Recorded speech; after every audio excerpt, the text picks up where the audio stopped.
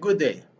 I am Monsignor Carlos Estrada, and I greet all of the participants in this Jesus Centered Life International Conference. I am going to speak about a topic that is very much in line also with what Pope Francis has in his heart, and that is mercy.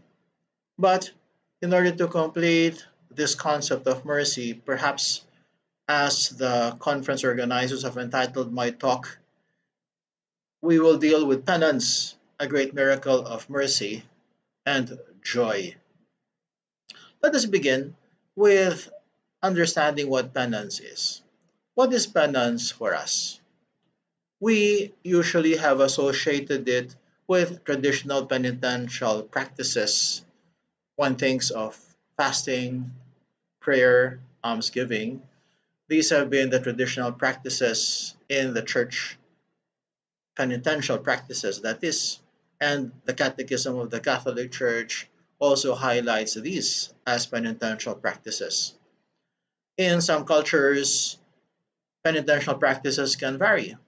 Sacrifice may involve, in fact, even doing great sacrifices. In my country, the Philippines, we are known to have these bloody flagellations, especially during the period of Holy Week. Other persons do other things which entail great sacrifices. These are all very valuable works of penance, provided that this external form of penance is accompanied by an interior penance. And what is this interior penance that the church speaks of? Let us take a look at what the Catechism tells us. It begins by saying that Jesus calls us to conversion and penance. He, as the Catechism points out, does not aim first at outward works.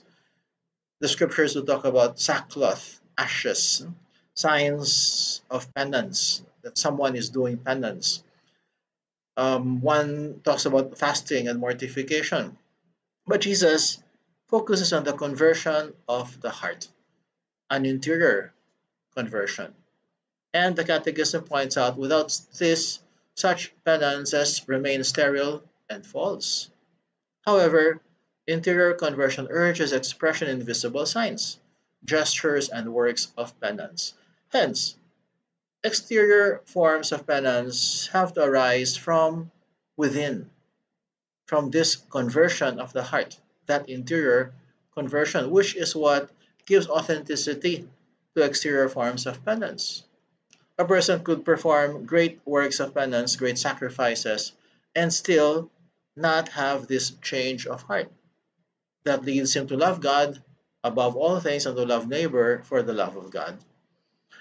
The Catechism also therefore tells us interior repentance is a radical reorientation of our whole life, a return, a conversion to God with all our heart, an end of sin, a turning away from evil with repugnance toward the evil actions we have committed.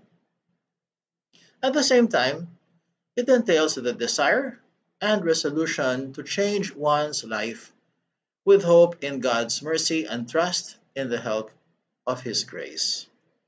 Here we have a very complete description of what interior repentance or penance is all about.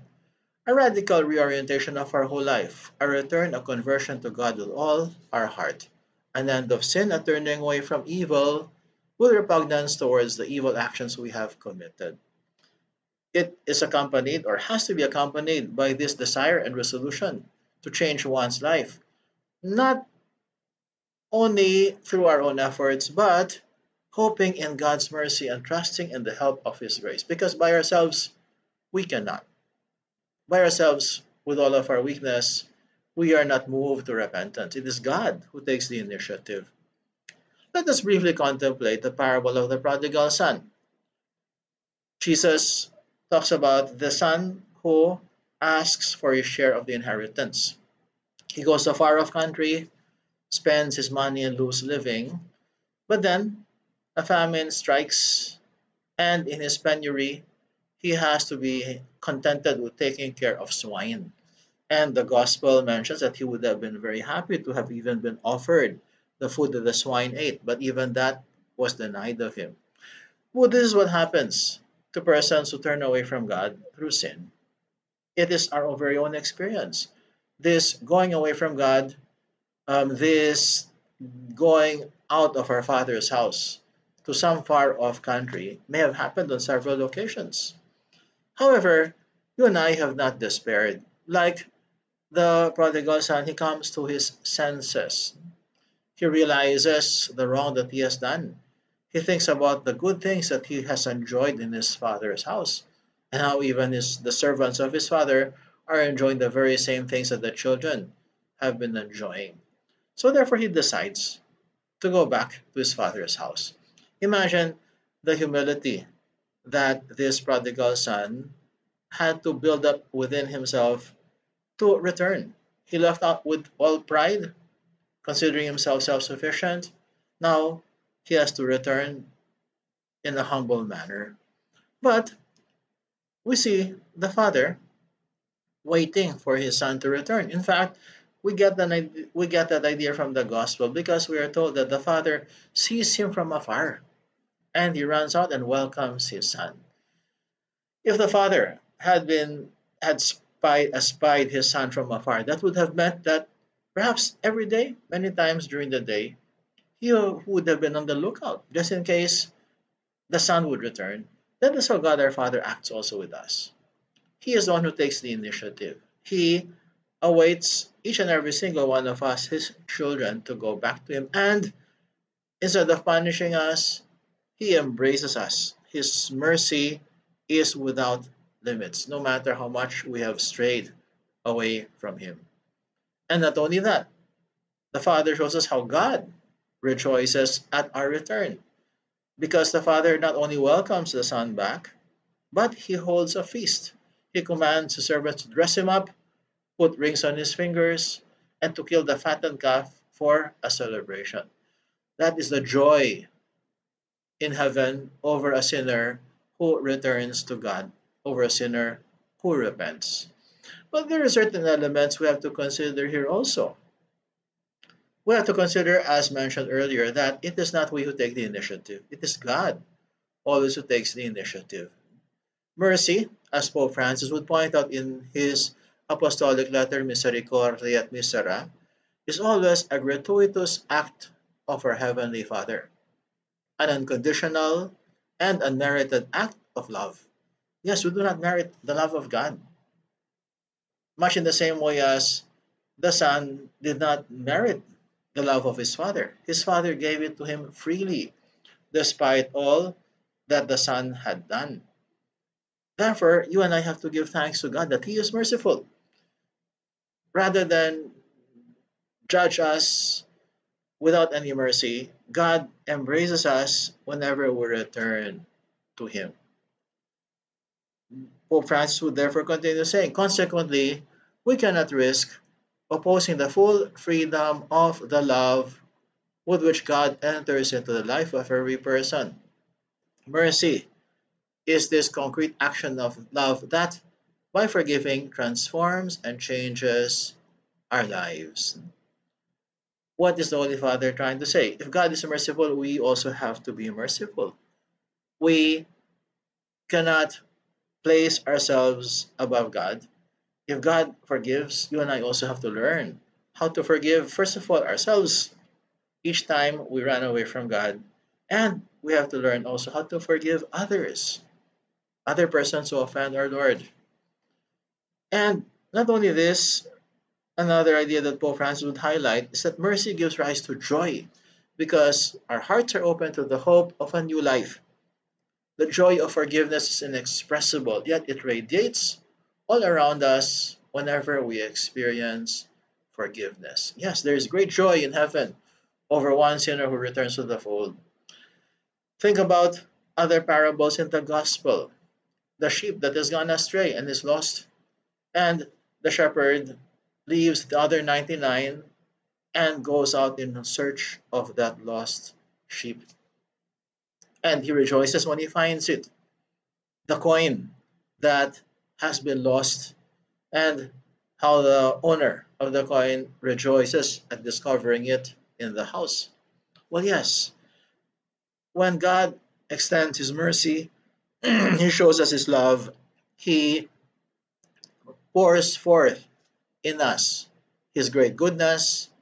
And for that reason, you and I, understanding this and experiencing this, now encounter joy whenever we return.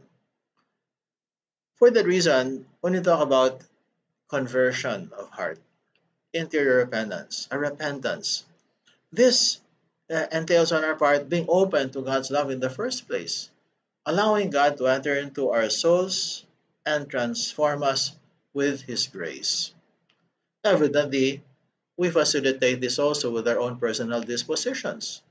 You and I can desire to return to the Father's house, much in the same way as the prodigal son coming to his senses. There may have been moments, perhaps, when yes, we have lost the way, in a moment of madness, if you could put it that way, a moment of perhaps intense emotion that leads us to stray away from what we know with our reason to be the true good. But then, God always does something somehow to jolt us from that state of lukewarmness, that state of mediocrity, of indifference, perhaps. And then He tells us, well, look, how much I love you and how much I would want you to return. And maybe coming to our senses, like the prodigal son, we go back to the Father's house and how joyful we are.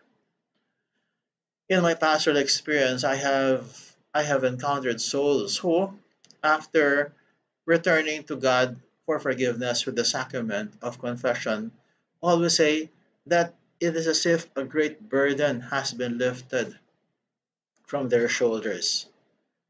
How great their joy is when they have experienced forgiveness, especially if they have been away from the sacrament of penance and reconciliation for a very long time. But even then, even if a person goes regularly to confession, that same joy can be experienced if a person truly repents, maybe most of the time in little things. Perhaps we commit only venial sins. And well, maybe it's not proper to say only venial sins because any sin, an offense against God, should always pain us because we love Him so much and we know that He loves us so much. But however, we desire to go back to Him. And perhaps we go back penitential souls we are by praying an act of contrition, which is what can forgive venial sins. We ask God for pardon, not only once but many times during the day, and then He forgives us.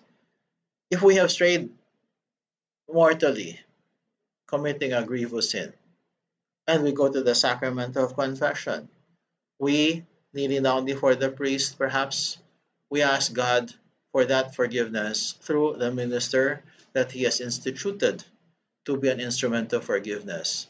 And then afterwards, what great joy we experience that whenever we hear those words, and I absolve you from your sins, in the name of the Father, and of the Son, and of the Holy Spirit. Yes, let us be truly penitential souls because it gives a lot of joy to us because we know we are loved by God and we want to love Him in return. In these times of the pandemic, we may not have had the opportunity to take advantage of the sacrament of penance, the sacrament of confession, of reconciliation. But little by little, we can look forward to the time when we can once again avail of the sacrament of mercy in order that way to return to the fold, to return to God. And then, if we cannot, for one reason or another, physical impossibility, or perhaps also because of the danger of contagion, well, let us make it a point to ask God for His grace so that you and I can make a truly perfect act of contrition. It is God who has to give us the grace to be able to do so. And He is willingly going to give that if we ask with all sincerity, Lord, forgive me. I have sinned. But I would want to go back to you immediately, as soon as possible, to the sacrament that you have given us, the sacrament of forgiveness. And what great joy we experience after that. May all of us, therefore, follow Jesus in this way. He is our brother who walks beside us. He wants us to return to the Father. He shows us the way. He has established the sacrament of forgiveness. Well, a Jesus centered life would necessarily have to involve returning to God, taking advantage of His mercy, and following the footsteps of Christ. I therefore pray for all of you that you take advantage of the great sacrament of reconciliation, which gives joy to the soul, a lot of peace, because we know very well that God shows us His mercy. And may God, in His mercy, bless all of you.